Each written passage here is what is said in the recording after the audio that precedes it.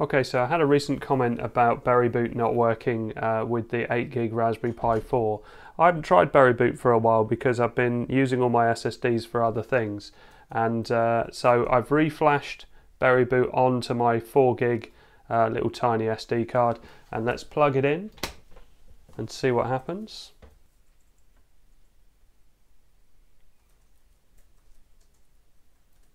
Yeah, so it's coming up with an error.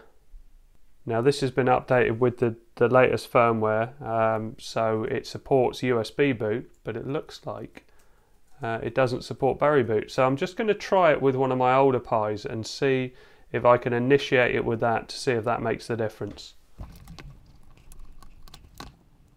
Okay, so let's plug in again.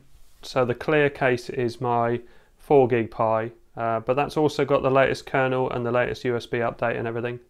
Yeah, and that's booted fine. So there's obviously an issue with the 8GB model not supporting it. Well, I wonder if I can set it up on the 4GB model and then have it work on the 8GB model. So my SSD is plugged in with my Dynamo adapter. Is that going to stand up? Okay, so select the destination drive. So it's going to be my 120GB SSD and hit format.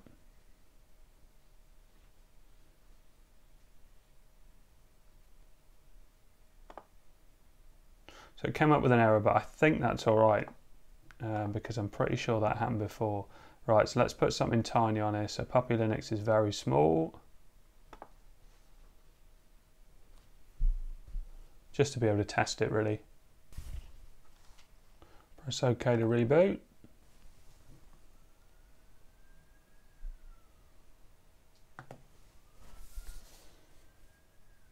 Okay, so it's picked Puppy Linux, click OK on that.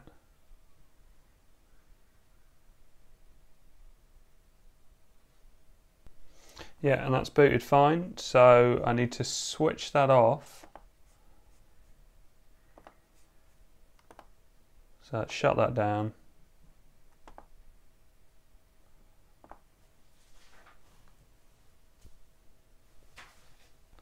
When we know that's off, we'll switch all the cables over.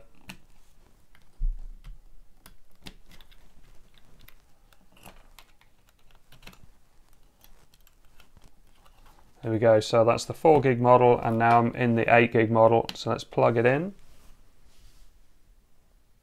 And hopefully it will boot.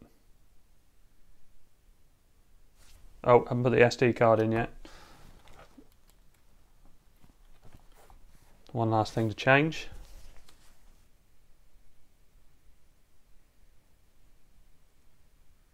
No, still doesn't work, so that's... I don't quite know why that would be, but I could copy over all the 14 files for the boot, but it's not really, that's not what they're for. They're for booting directly from USB.